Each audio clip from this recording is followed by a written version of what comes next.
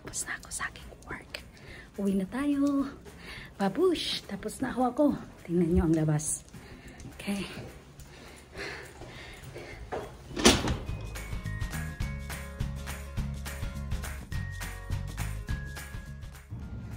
Tingnan nyo po. Ang ganda. Wala na akong snow masyado. Ito po ang pinagtatrabahuan ko. Ayan, may playground po dyan. Parking lot. Ayan. Ang ganda, diba?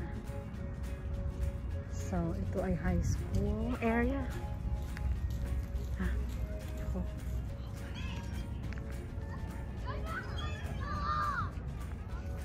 Andy is playing there. Samahan niyo po ako sa aking paglalakbay. Si Andy ho ay may piano lesson. So, instead na magantay doon sa parking lot sa harap ng bahay ng teacher, iikot ko po kayo. Papunta po tayo sa Mercan College, Brooks Campus po.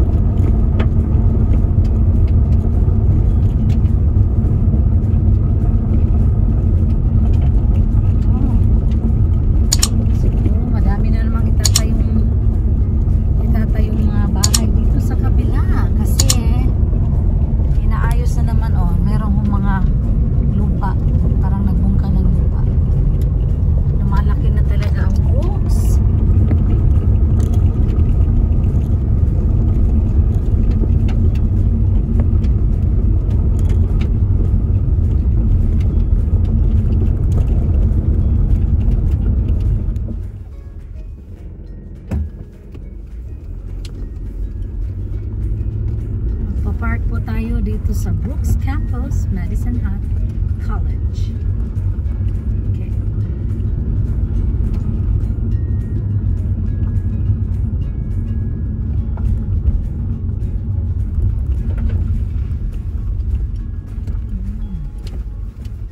Oh, the restaurant is over there. Speedy. Ay, sorry.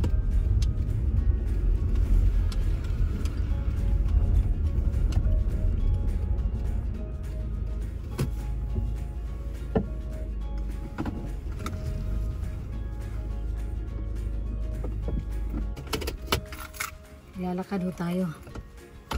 Kanina ang dami na pong steps na ginawa ko sa work. Ngayon, lakad ulit. Oh, the weather is warm today.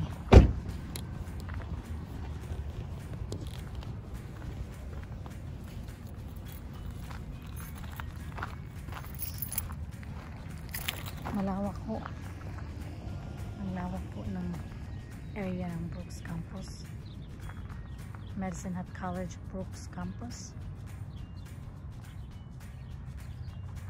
Maliit na building po.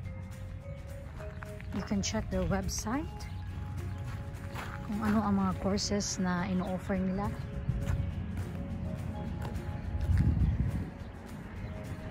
I don't know.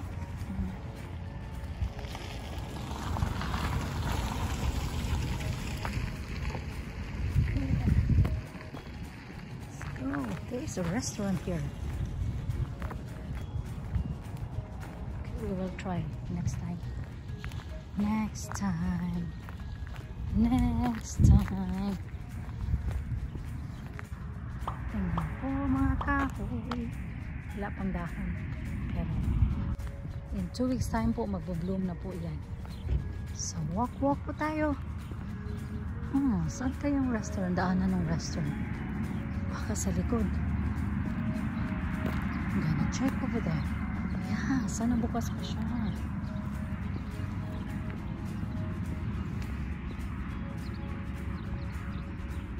Paano?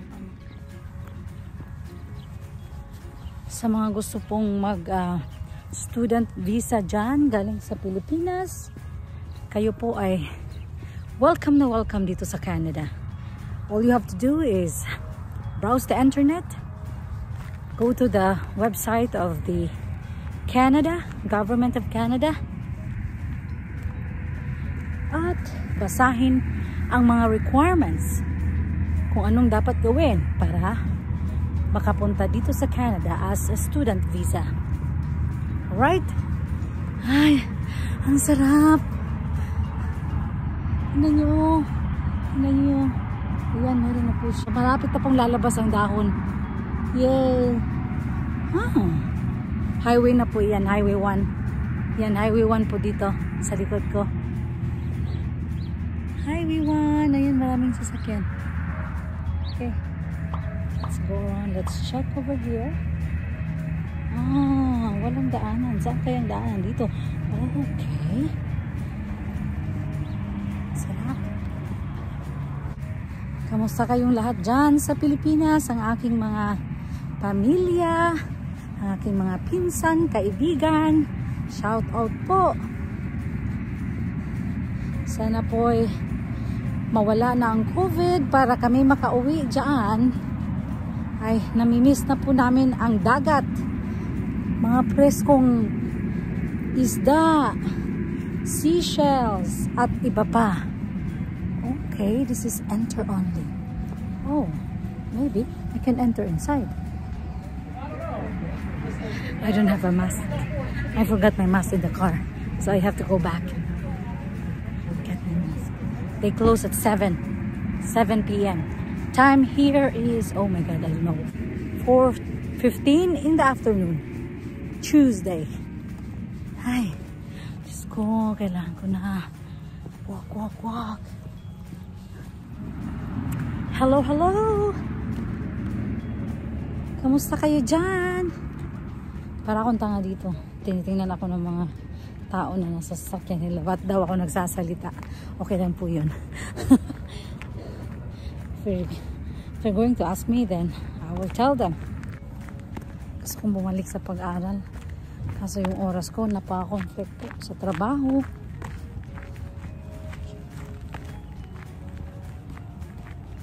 Meron naman po mga private school dito. Kaso ang mamahal ng tuition. Ayoko pong mangutang ng malaki. So, yan. Sa mga gusto magbalak na pumunta sa Canada, welcome po kayo. All you have to do is browse the internet. You know? Ngayon po ay marami na po mga information sa internet. Kung paano gawin, paano mag-apply sa Canada. Mag-ingat lang po kasi may mga maraming scammer na ngayon. So all you have to do is inquire yung mga legit na mga agency sa Pilipinas, Maynila, sa Cebu, at sa Mindanao. Minsan po nag-job fair po sila minsan, kaya abangan nyo rin po yan, yung mga job fair. Abangan nyo rin po yan. Job abroad.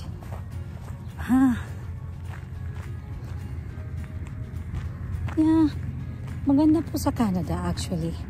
Kasi, klaro po, ang trabaho, klaro ang sahod, may sahod ka, yung nakakabili ka kapag may trabaho ka. Paano ba ako? Ay, dormitory na yan. Dorm na yan ng mga students, oh. Yan, dorm na yan. Parang umikot lang ako, no? So, I have to go back. This is the maintenance area. Maintenance po.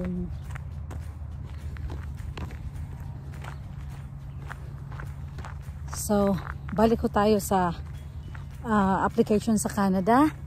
Yun po ha, pumunta kayo sa legit na agency dyan. At i-check nyo sa POEA kung ito ay lisensyadong ahensya para hindi kayo maloko. Kasi ang dami na talaga manluloko ngayon dahil yung ba wala ng trabaho, nanluloko na lang. Okay? So, I'm going to tell you, like, yung ginamit naming agency, ginamit ng asawa kong agency papuntang Canada. Golden Horizon Placement Agency na matatagpuan po sa Novaliches, Quezon City. So, sila po ay nag-job fair dati sa Samar, sa Davao. Pero kami, sa asawa ko, word of mouth lang po iyon. Kaya nag-apply kami nag-try lang.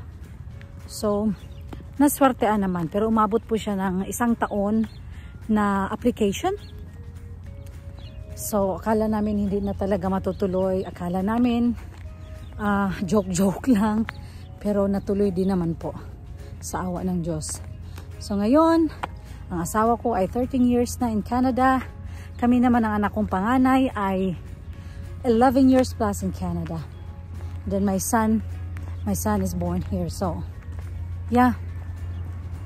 Ay, sarap. Medyo malamig na siya. Lumalamig.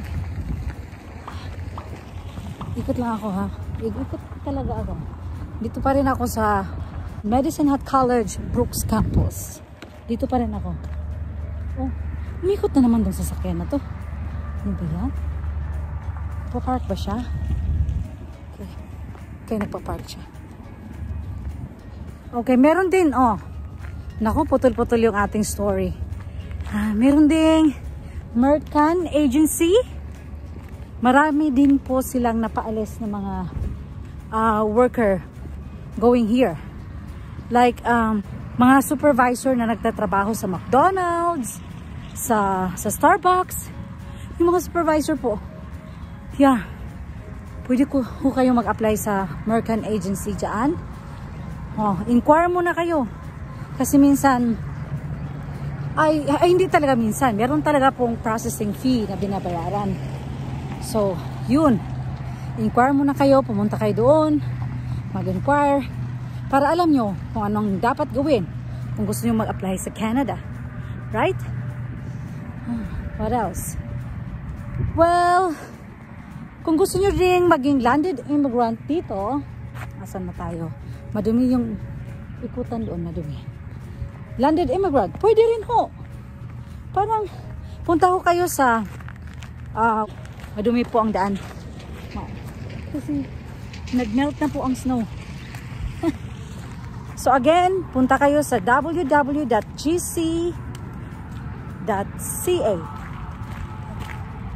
Huh? Wait, no, wrong. www.canada.gc.ca para sa mga detailed na information how to apply as landed immigrant here in Canada. Okay? Basta ang dami ko pong nakikitang jobs here in Canada sa mga website ng ano ba yun ha? jobabroad.ph. Ilalagay ko po ang link sa baba para ma-check ninyo. I-browse nyo lang, click nyo lang para makita nyo. Okay? Thank you so much for watching. Bye now. Hinihingal na naman ako, see? Ilang ikot lang ako, hinihingal na ako. I'm sorry guys. Okay, bye!